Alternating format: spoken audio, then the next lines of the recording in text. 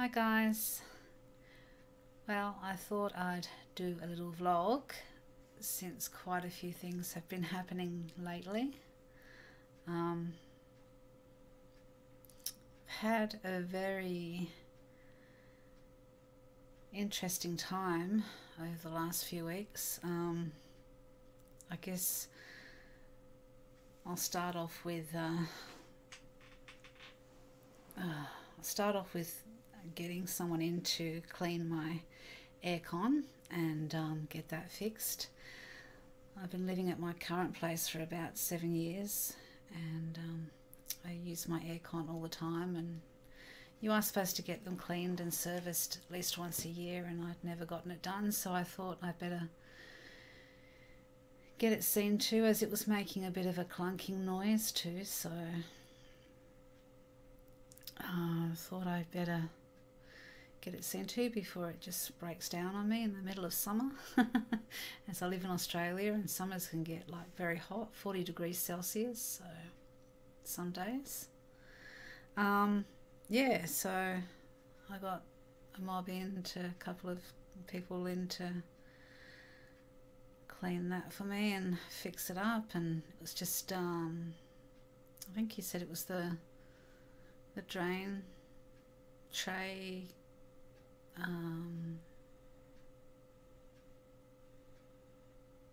sort of getting caught up in, I don't know what it was on the barrel as it was rolling. It was getting in the way of that. I think that's what it was. So he fixed that and cleaned it all up for me, so it's nice and clean. It didn't cost too much, so that was good. So that was that done. That only took them about an hour, so that was good, and they were gone and all done, so it's good. It's working really well and smells really good, so that's good. Then I knew this was going to happen, I just didn't know when. I was going to get a locksmith in to see to it, but I wasn't sure whether it was going to happen or not, so I just let it go, and I should have just gotten a locksmith in to have a look at it. My front door handle was a bit like wobbly and everything, and I thought, oh, this feels like it's going to come off one time. So anyway, I went out to water my plants early one morning, and I couldn't have closed the door properly. Luckily, I don't think I did, and as I came back in and closed the doorknob broke, and I thought, uh-oh. I knew I couldn't close the door, otherwise I wouldn't be able to open it again, because it just wouldn't turn.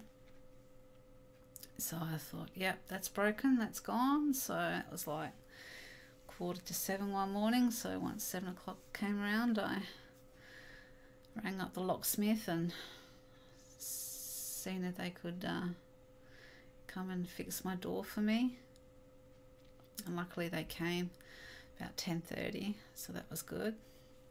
Fixed it for me, and brand new door handle, and same lock and everything. It's the same keys, so that was good. And my computer room door handle was broken too, so they fixed that for me, so that was good, and that didn't cost much either, so that was really good. I think they were only here for about, it was only here for about half an hour, yeah. So that was good. It might have even been 20 minutes. It didn't take them long. Anyway, that's another thing that happened. So glad I didn't go for a walk that morning. I probably could have gotten in, but there was a chance that I might not have been able to, and yeah, so it would have been a bit of a drama. Yeah, and this week it's been quite stressful. Had realised on last Tuesday that the neighbours had put in like a bee hive box in their backyard. I love bees. I always save them out of webs and everything if I see one struggling in a web, which is quite brave of me, I realise that, but I can't handle seeing them struggle in a web, so I usually try and get them out carefully. But I don't think I've ever been stung by a bee before. I have actually had a bee land on me once on my arm when I went to check my mail, my other place, and I was freaking out a little bit, panicking, but I knew that I couldn't do anything and just hoped that it would just fly away, and it did. So my heart was absolutely pumping, and because I've never been stung. So I get bitten by green-headed ants, and I come up really badly. I come up with this massive like blister thing, pussy blister thing. And I have it for about 2 weeks. I can't walk, I can't do anything if it's on my foot. Yeah, so it's pretty bad. So I get quite a reaction to just an ant bite. So I don't know what I'd be with how I'd be with a bee or a wasp or a hornet or whatever. Yeah, so it'd be pretty bad, I'd say. Mind you, it's different sort of venom, but it's hard to know. I don't know, but so I've been sort of stressed out about that a bit, but gone out and watered the garden a couple of times and put the washing on the line. I've had no problems, so hopefully it's going to be okay. I think what's more of a concern really is the fact that I actually last Wednesday, the next day, I actually had what I thought, silly me, was a queen bee. It was actually more than likely a hornet. And it wasn't your normal looking hornet. That's why I assumed it was a bee, because it was like the colour of a bee. But you know, I've been Googling it and it could actually be it could actually be a Japanese hornet, which is quite a surprise. But yeah, because I live in Australia, but it does say that they are around the whole eastern hemisphere, which includes Australia and Oceania. So that's, I think, more of a concern for sure, because they're nasty. They don't just sting once and, you know, let you go. They just keep going.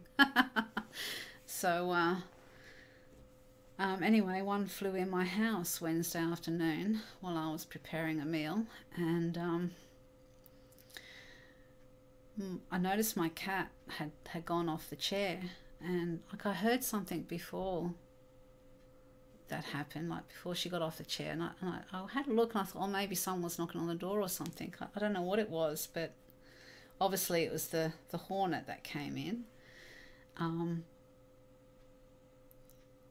I can't even explain what I heard. I just heard something, I don't know, and I knew something wasn't quite right. So I went to the door and there was no one there, and I thought, that's a bit weird. I wonder where my cat Rosie is. So I went and had a look in the laundry, because I thought that's where a tray is. I thought she might have been going to the toilet or something, but she was looking at the door, and on the door was this massive hornet, like, well, quite big. It was about the size of a queen bee, and I thought, okay, that's not very nice. And it was like pulsating on the window, like it was really weird. And I thought, wow, this doesn't look very good to me. So this is pretty nasty looking thing, and I was panicking to the max. And I thought, okay, I've got to get Rosie out of the laundry, and I've got to spray this thing because it's got to go. I don't like spraying things, killing things, but this was nasty. So I got Rosie out the laundry, and I quickly went and got the spray. My heart was absolutely pumping, absolutely thumping.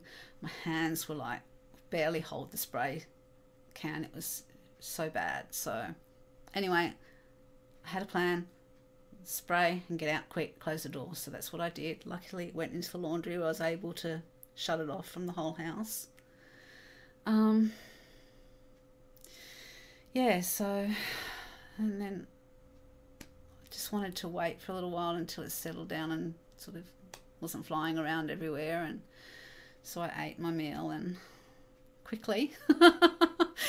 So I didn't really enjoy that meal very much because I was just panicking to the max. And anyway, eventually went back in and found it, and I got it in a jar, and I did take a couple of pictures of it in the jar, but it didn't come out very well. It weren't very good pictures. So, but yeah, I have taken it out of the jar once it was dead and took a couple of pictures of it. So I'll make a slideshow of them and you can see what it looks like. Yeah, so it was extremely scary for me because I'm just no good at things like that. I was freaking out to the max, absolutely freaking out. So, and I'm just glad that Rosie didn't get stung, because I think if the hornet went for her, it would have been the end of her, because these hornets are quite dangerous apparently, if that's what it was. Their venom are very nasty. It's very nasty. So, and me, well, yes, I wouldn't have fared very well either, I don't think so. It's just very lucky it went straight into the laundry and I was able to sort it out and knew what to do and just did it. Yeah, so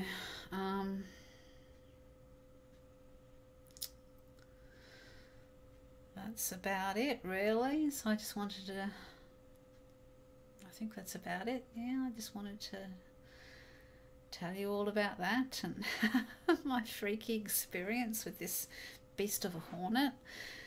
I don't know if there's a nest. I've looked around the house, you know, around the outside of the house and everything, and can't see any evidence of a nest anywhere.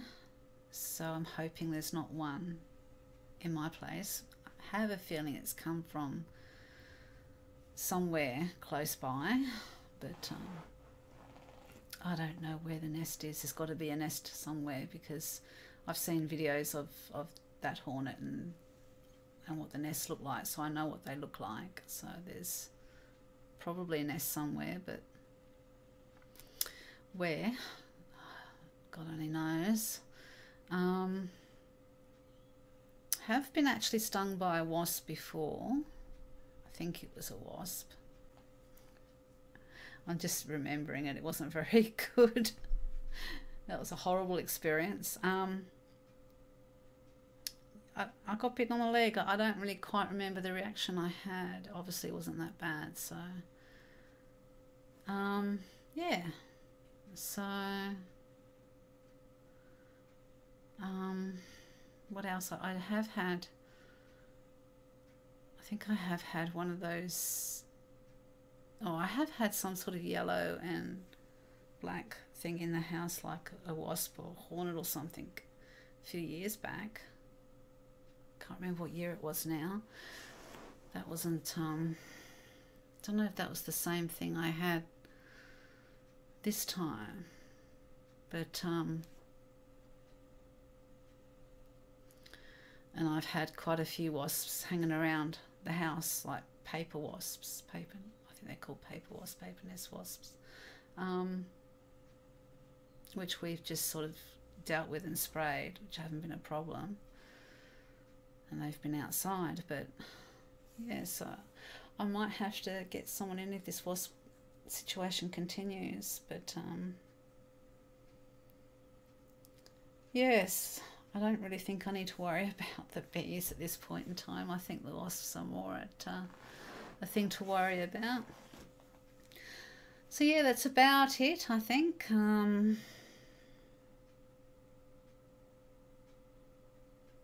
Yep, just thought I'd touch base and tell you all what's been happening.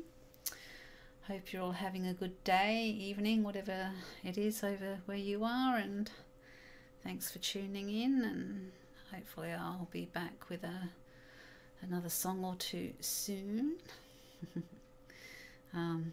Thanks for all your lovely comments and your support, much appreciated. Yeah, so I'm going to go now and make the slideshow up for you so I can put this up. Okay, see ya.